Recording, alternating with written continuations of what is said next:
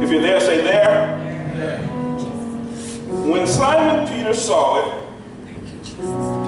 he fell down at Jesus' knees, saying, "Depart from me, for I am a sinful man, O Lord." For he was astonished, and all that were with him, at the draught of the fish which they had taken. And so was also James and John, the sons of Zebedee, which were partners with Simon. And Jesus said unto Simon, "Fear not, from henceforth thou shalt catch men." And when they had brought their ships to land, they forsook all and followed him. You may be seated.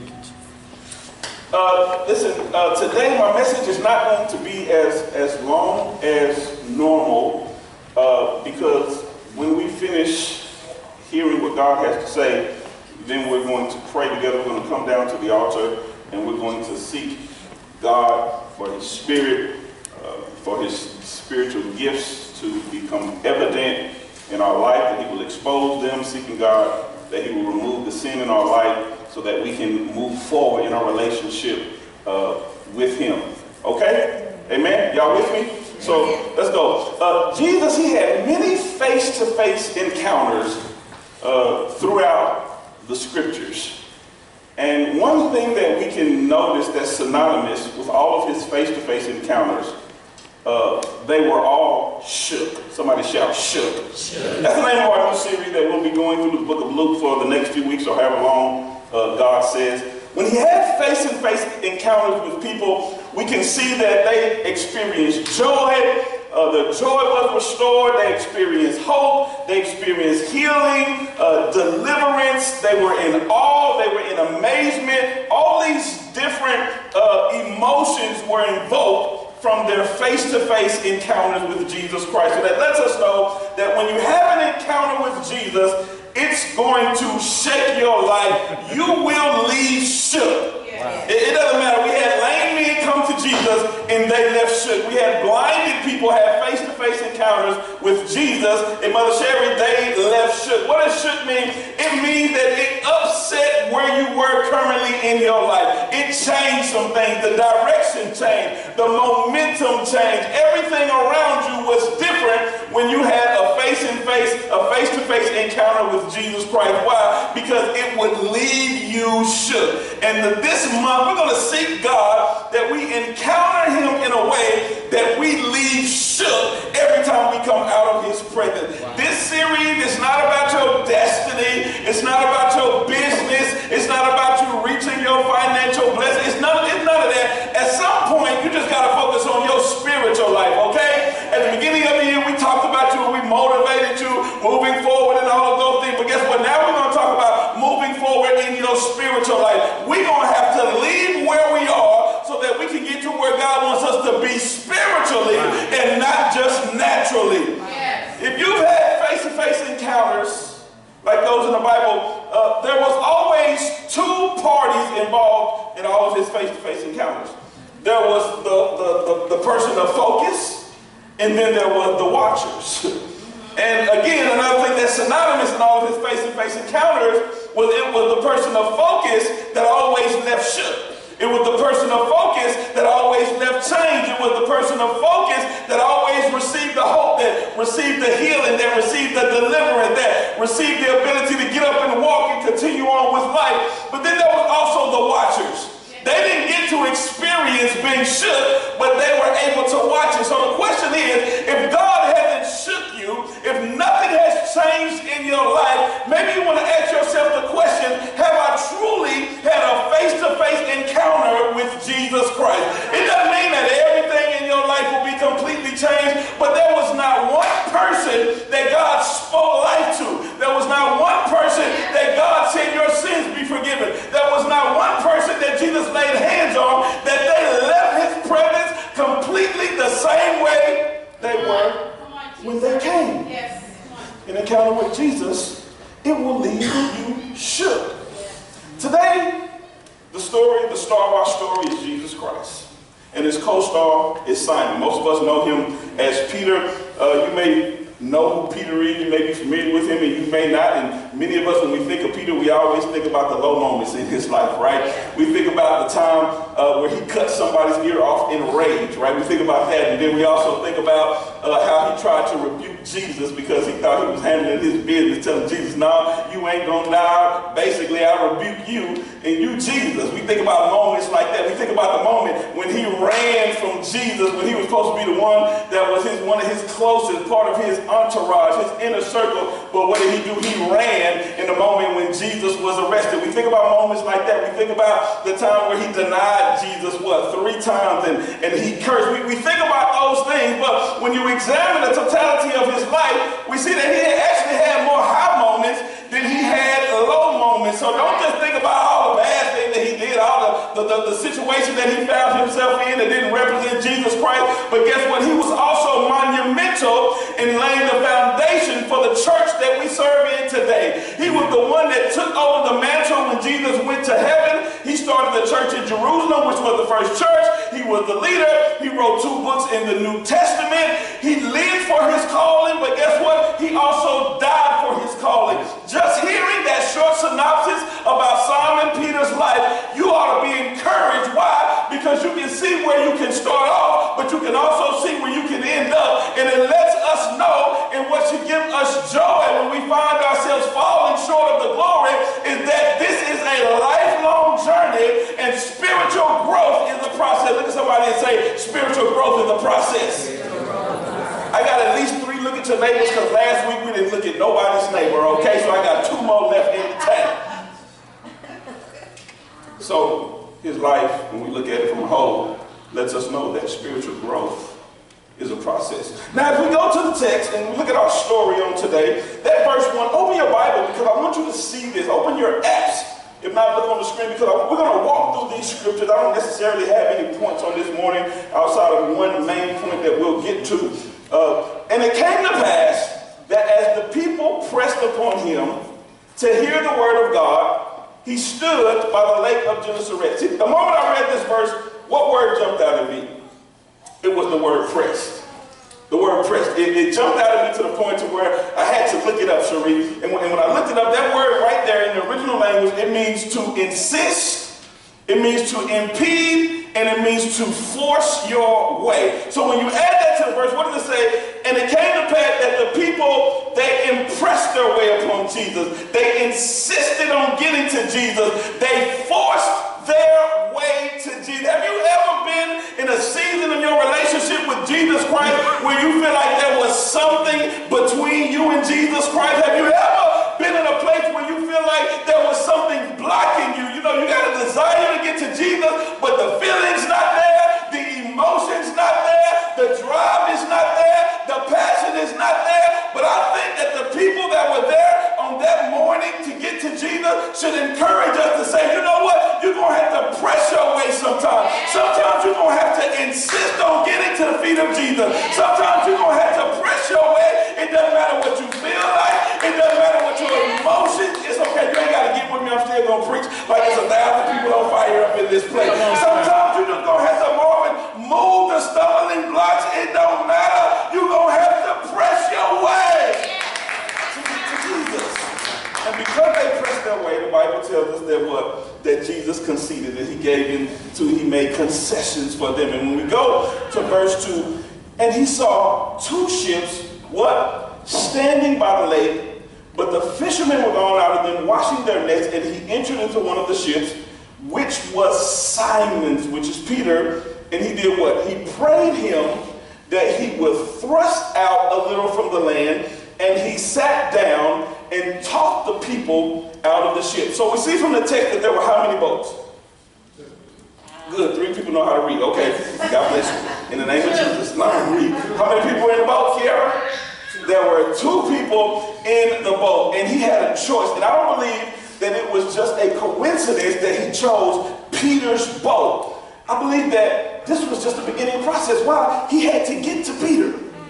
He had to get to Peter. He had to get in the boat so he could have access to Peter. Why? Because Jesus' plan was to call him into ministry. Wow. Jesus' plan was to put him in a position to where he could fill him with the Holy Ghost, and so that so his spiritual gifts could come forth, and that he could be prepared and trained for the next 3.5 years. So when Jesus left, he could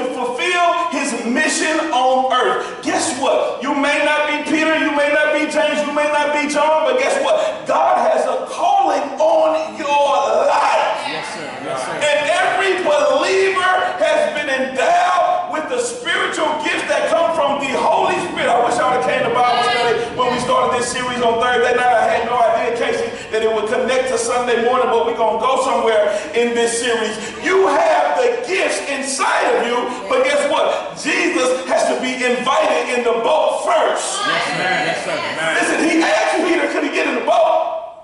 Wow. And what did Peter do? Peter let him in.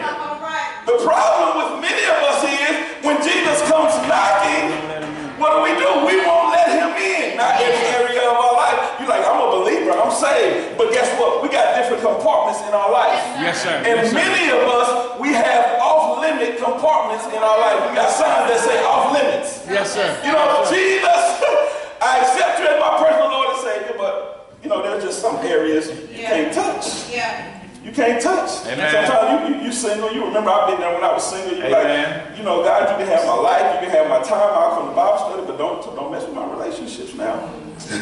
Tell the truth. God, you're gonna try to give me somebody I don't want.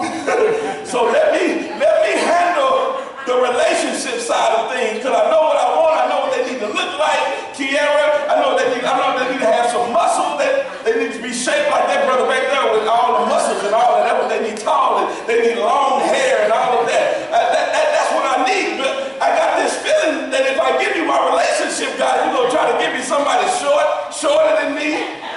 Somebody thick. You know, God don't like thick brothers.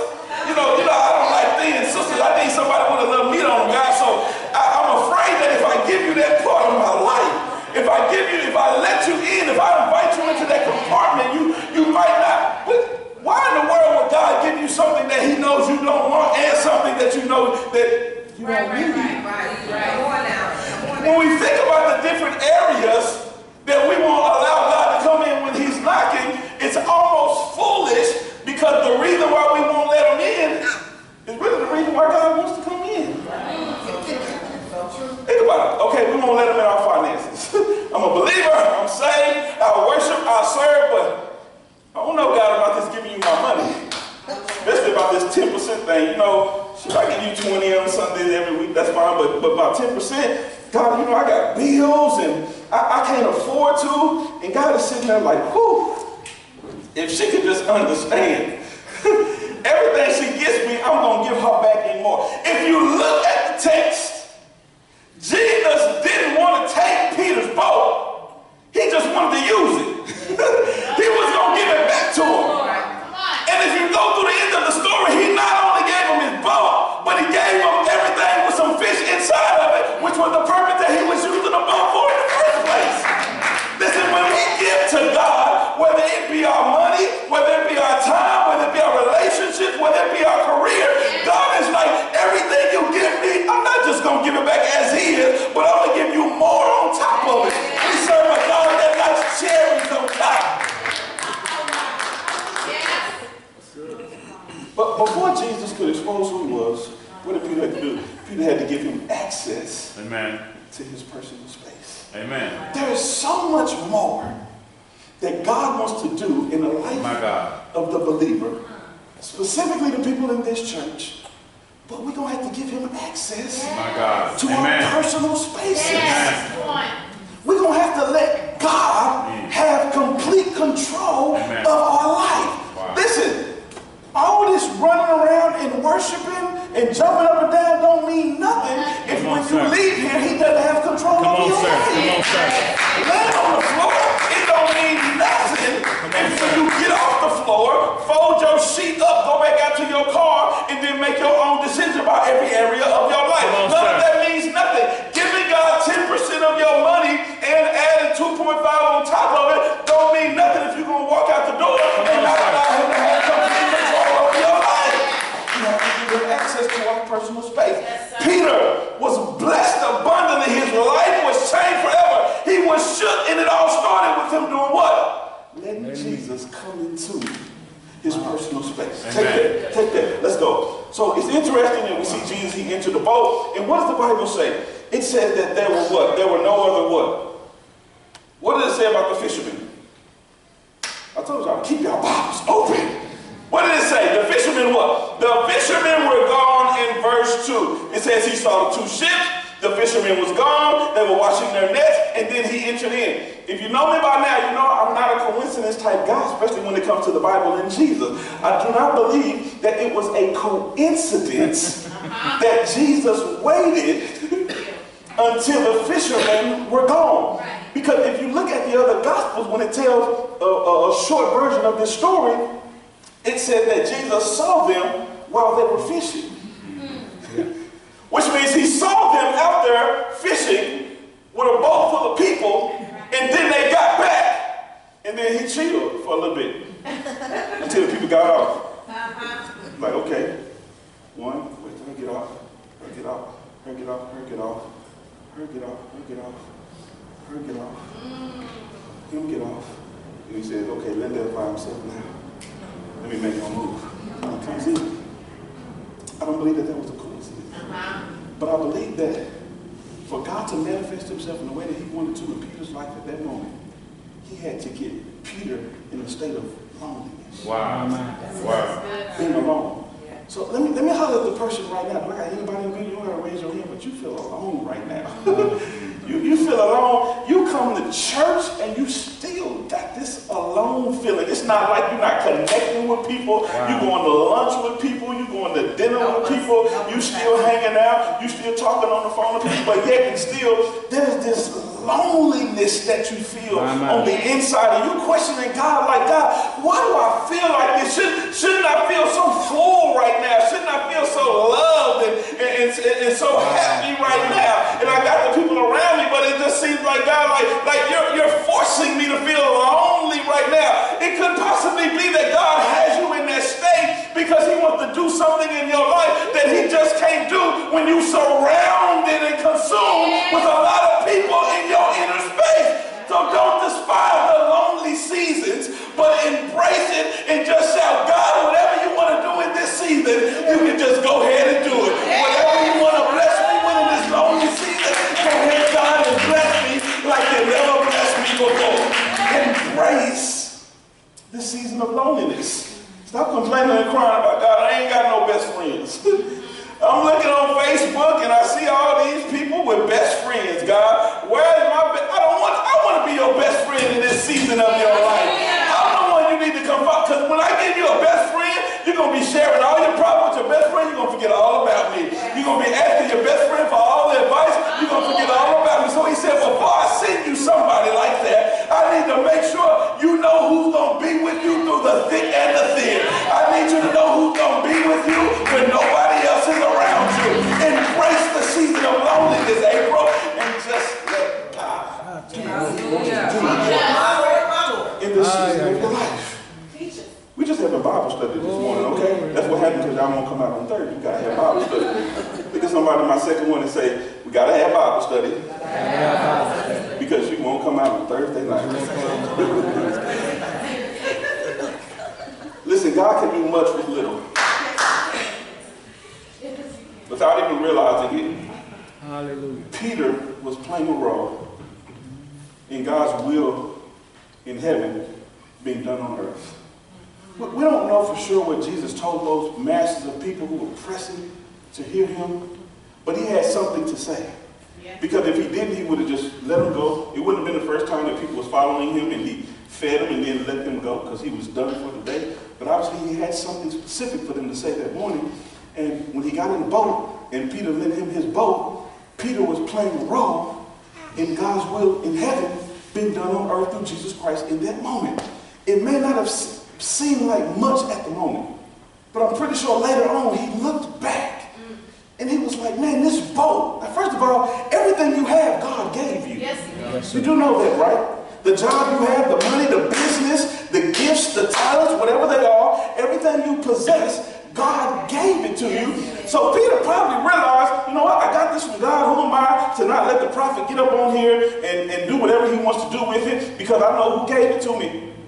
When we know who gave it to us, whatever it is, your money, your gifts, your talents, your time, you have no problem lending it to God. And here's the thing where I want to encourage somebody who your gift and your talents may not bring you on the platform. It doesn't mean you don't have anything to offer.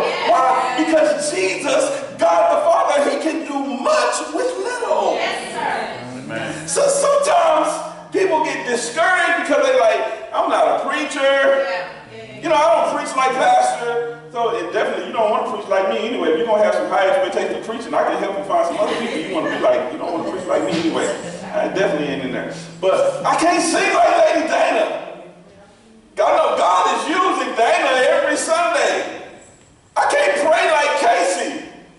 Shoot, I wish God would give me a gift. God has some gifts. And to be honest, if you come to Bible study, you actually find out that singing ain't even a spiritual gift. Yes, sir. You actually find out that some of these things that you wish you had are not even really spiritual gifts. I ain't trying to upset nobody, especially if somebody watching on YouTube, they're going to take a little clip of that and put it on there. Just study the Bible.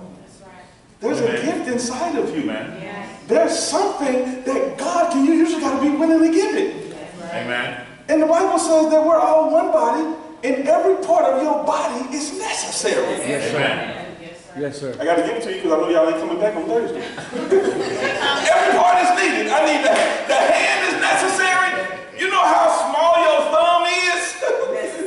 Some of you feel, raise your hand if you feel like a thumb in the body of Christ. Come on. I know you didn't raise your hand, but I promise you there's somebody in here, brother, who they feel like a thumb in the body of Christ just because they're not a preacher or a singer or a teacher. Do you know how important this little thing is? Cut your thumb off. And let me see you grip that Starbucks coffee in the morning. I'm telling you, your life will completely change without your thumb. Talk about signing checks. You're gonna have to use nothing but the debit card from now on. There will be no more signing checks with no pens. There will be no more writing. No more. You're going to have to hold the cup with two hands and drink like a sippy cup like a baby with two hands.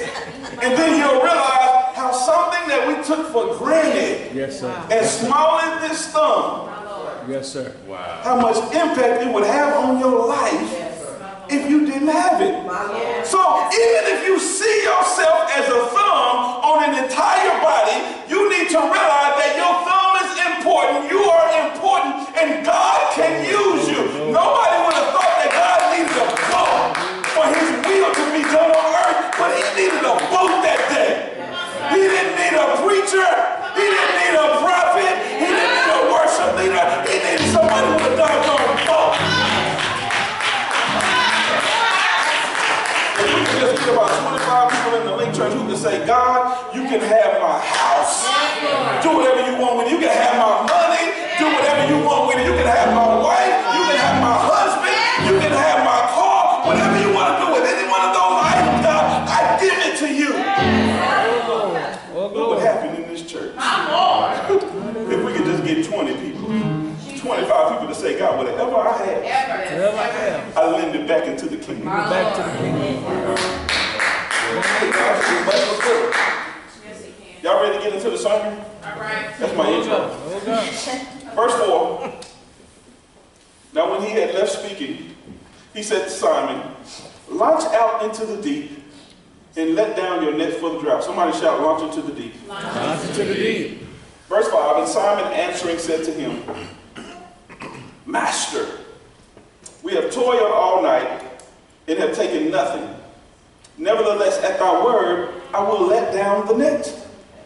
And when they had this done, they enclosed a great multitude of fishes. Look at the miracle they're experiencing right now. And their net brake. And they beckoned unto their partners, which were in the other ship, that they should come and help them. And they came and they filled both with the ships, so that they began to sink. What did Jesus tell Peter to do? Y'all got short term. He said, launch into the deep. And Peter was hesitant at first. You know, he was like, man, come on, Jesus, we just did this, and we was out all night long, and we didn't catch nothing, so ain't no way we finna catch nothing in the daytime. That's just not the best time right now. So he was hesitant, but yet still, what did he do? He went on. He obliged to Jesus' request, and he launched into the deep. And what happened as a result of him launching into the deep, he got to experience Jesus work a miracle. We're going to put this together now, okay? I want to look at, this is the message.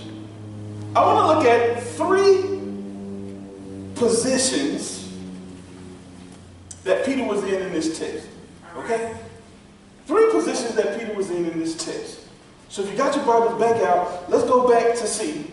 DeAndre, go back to verse 2. And they saw 2 ships standing by the lake, but the fishermen were gone out of them, and they were washing their nets. So what position was Peter in at that moment?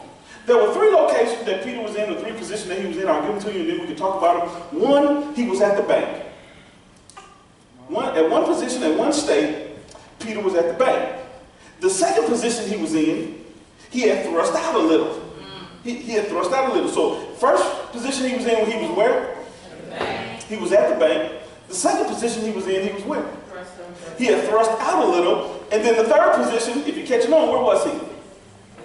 He had launched out in the deep. Yeah. Now, let's look at these 3 positions and let's find out where you could possibly be and find out where we need to go. It's hard to go somewhere when you really don't know where you are. Right? Because if you want to get to Arlington, where do you need to go? You can go 114 this way. But guess what? If you're not on this side of town, you will lose a whole lot of time, and it may not even be worth it to go 114 east if you way on the other south side of Dallas, right? So we're going to look at these 3 positions that he was in. One, what was the first one? He was where? At the bank. He was at the bank. So he was at the bank, the boat was parked, or docked rather, for my fishermen out there, Glendale.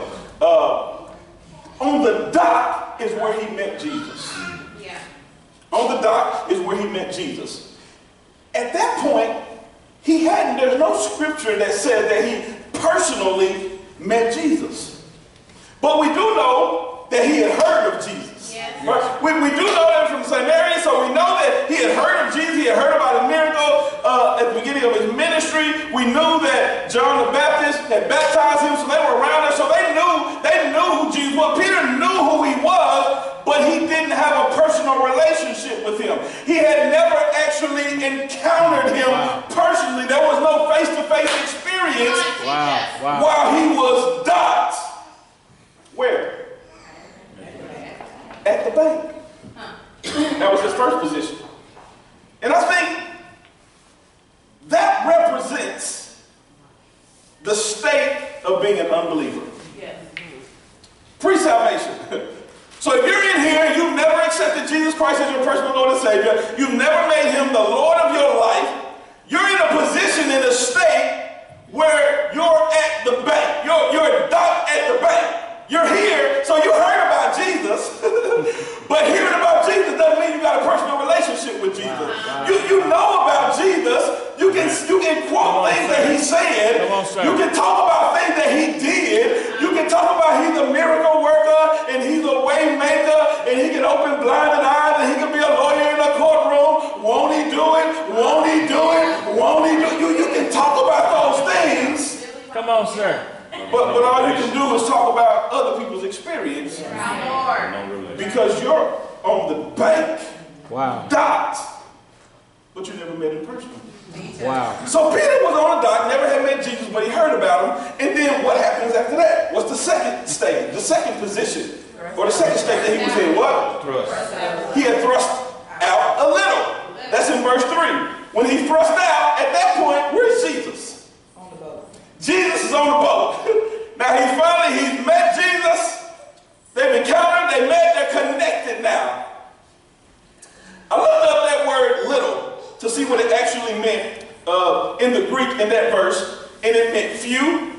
Somebody say few. It meant short. It meant light. Few, short, and light. So at this point, Peter's not at the bank. He's thrusted out a little bit. But he's still in a shallow place. That's good. He's in a shallow place. So I call this the saved state. You saved. You made a commitment to Jesus Christ. You're a believer. You've left the bank. Now you're thrusted out. Jesus is in the boat. It's not a question of if you're saved. It's not a question of if you know Jesus. He's with you. If you die right now, you're going to make it into heaven, but you're in a shallow place. Wow.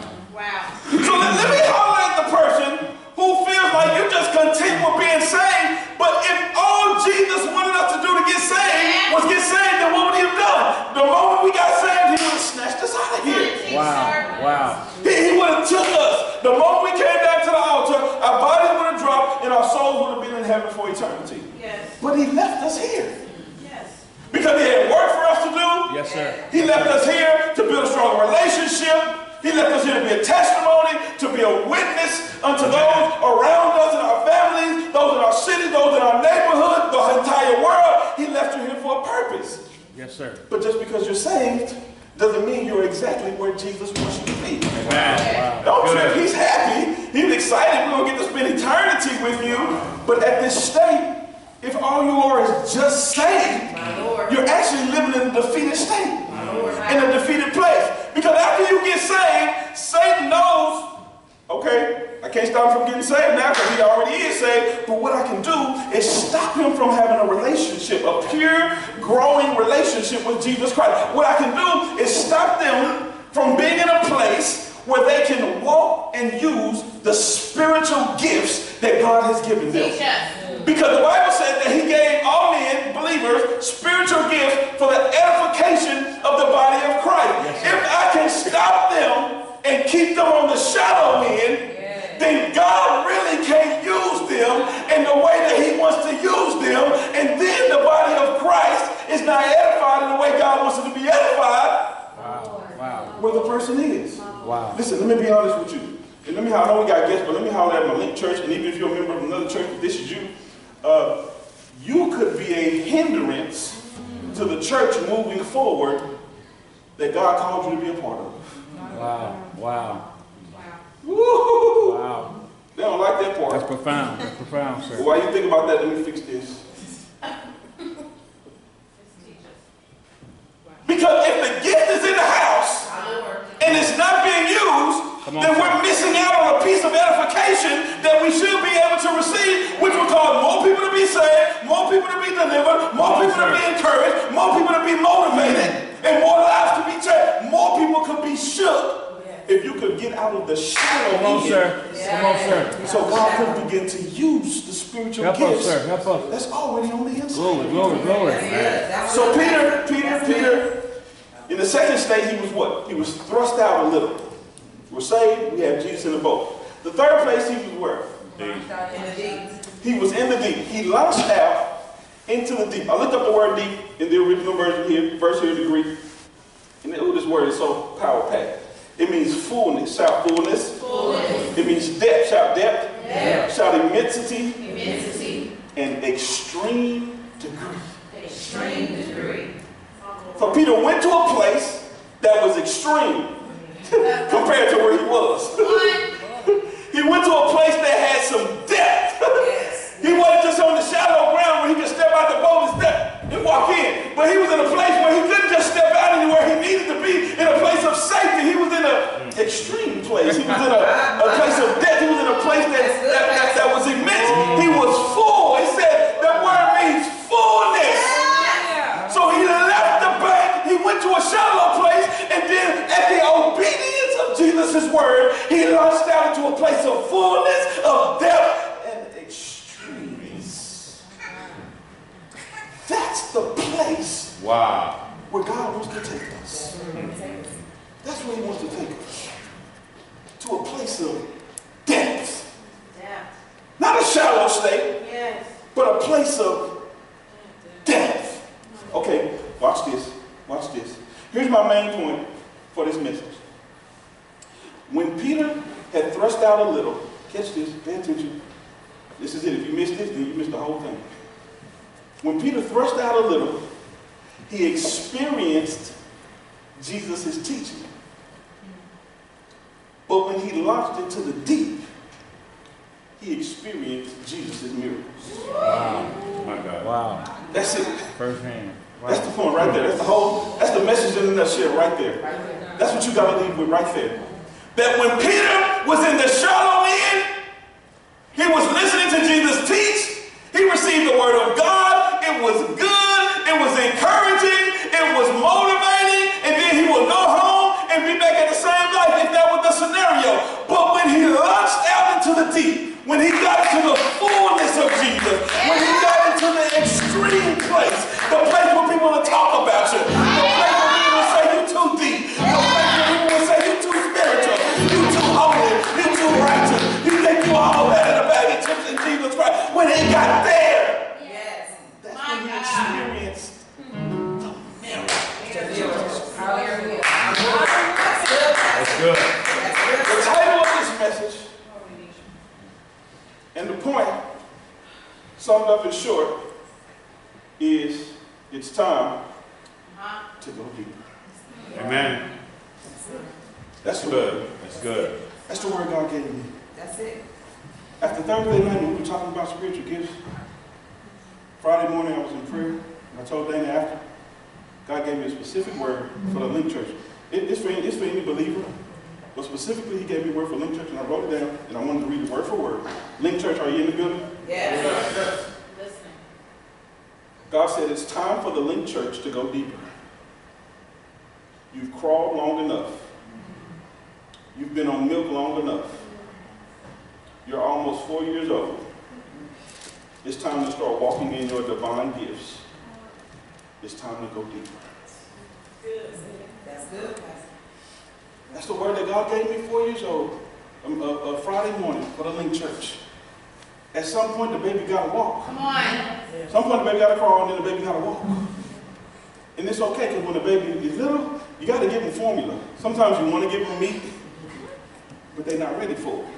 But then at some point, the baby has to come off the formula, has to come off the breast milk, and you have to give him meat so he can keep growing.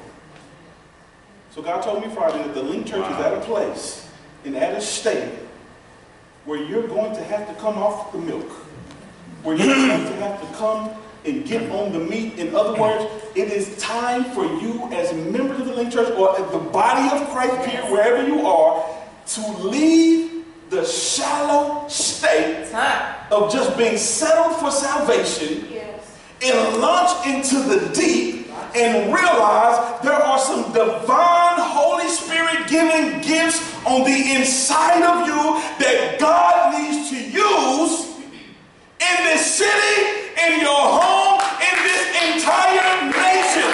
If we could get the people in the body of Christ, if we could get the people in the Link Church to accept the divine gifts, then guess what? People will be healed at the hand of Jesus.